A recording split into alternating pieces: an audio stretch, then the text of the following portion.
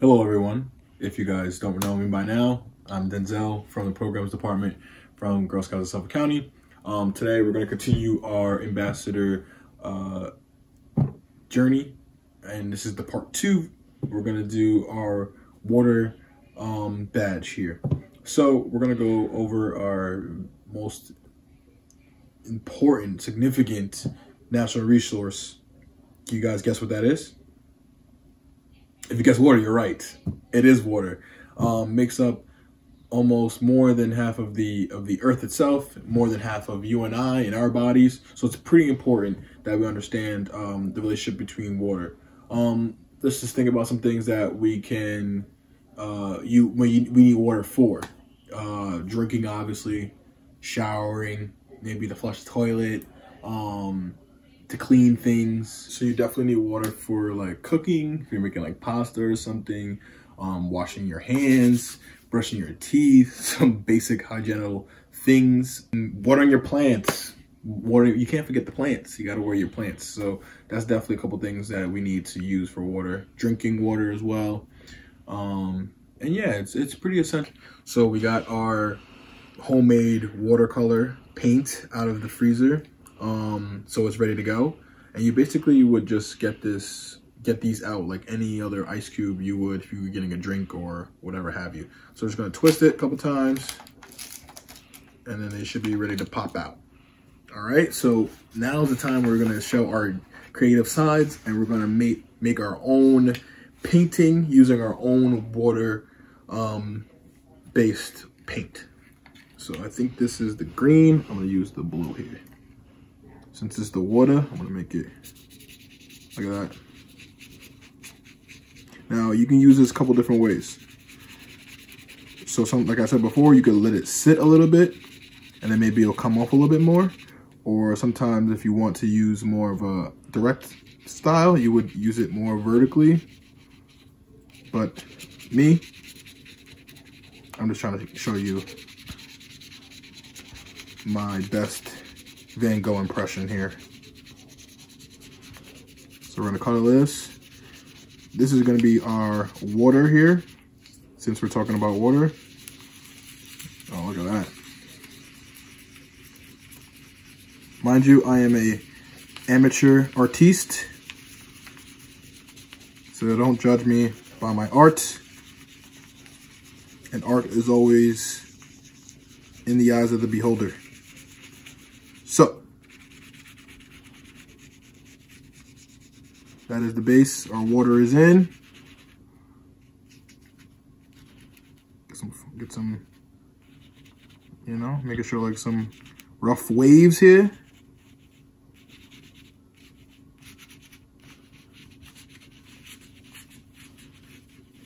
Cool. Put that back in there. I think this is our orange. So we need to make a nice, beautiful sun.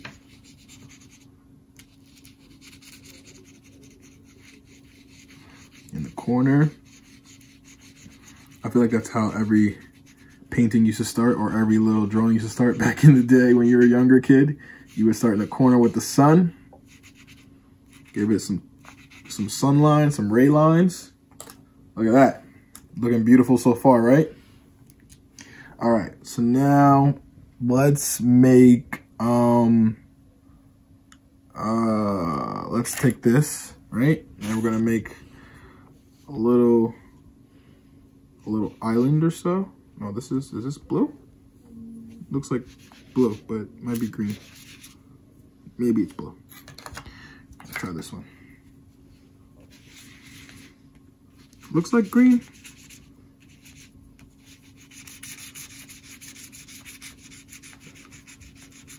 There we go. I'm gonna color that in. This is gonna be a nice little sea tree that you find in the middle of the ocean.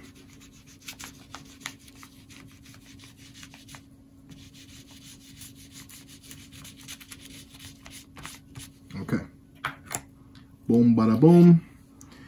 And then we're gonna give it, it's a pineapple tree, all right? We'll say that's what it is.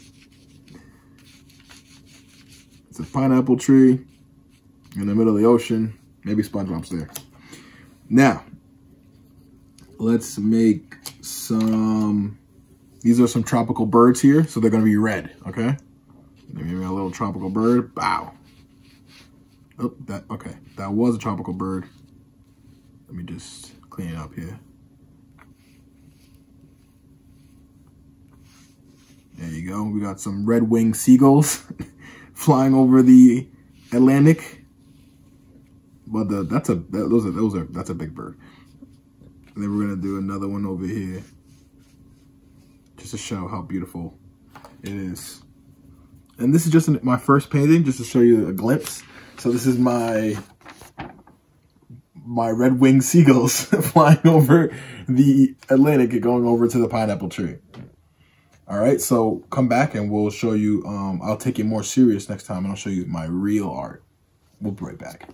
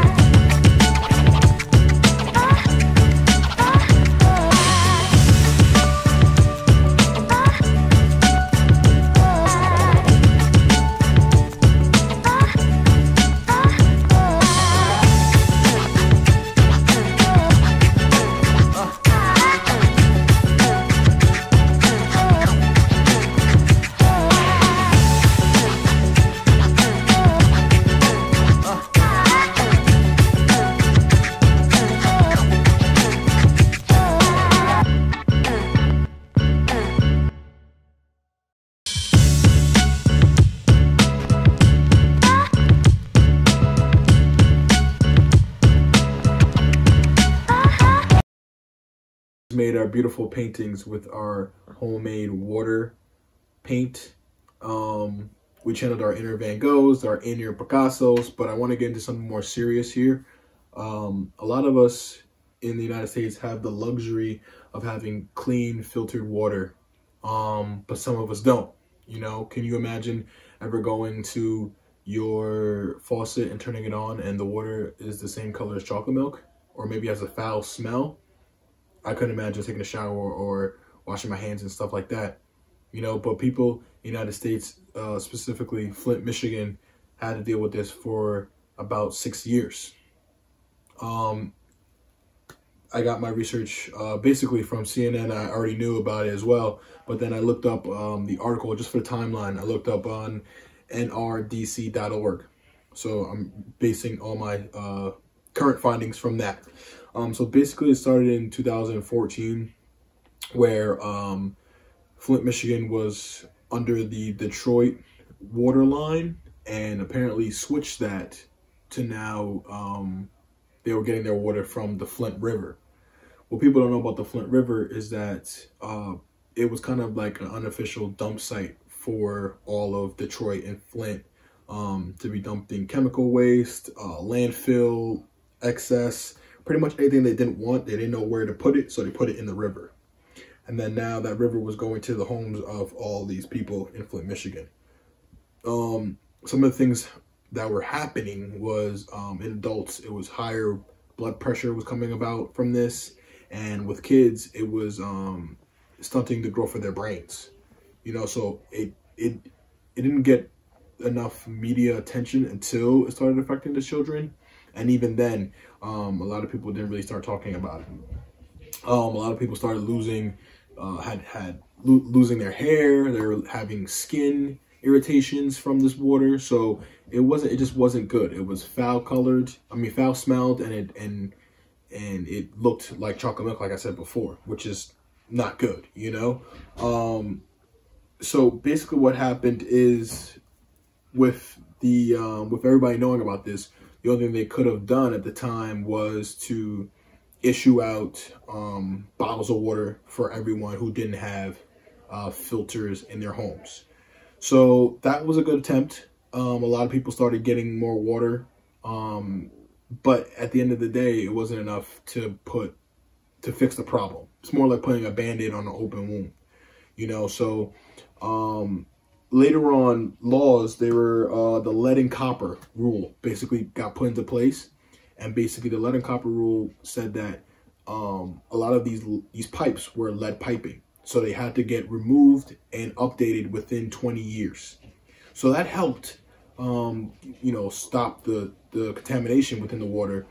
But it only did so much.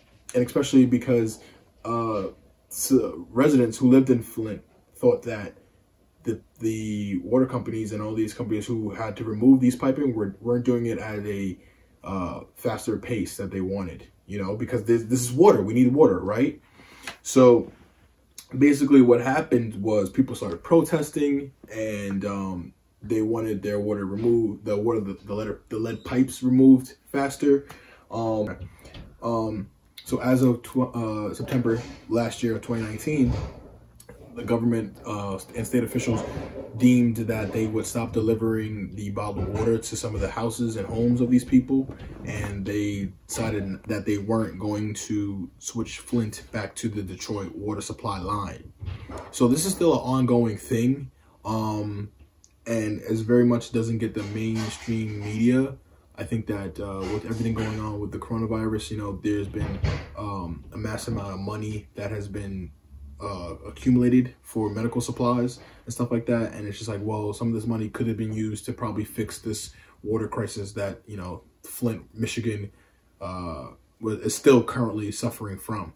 I think that a lot of people, and especially some Flint residents, would say that the reason why it doesn't get a lot of mainstream media is it because they believe it has some factors that trace back to systemic racism, and they think that it's just not on the priority list of the nation's government.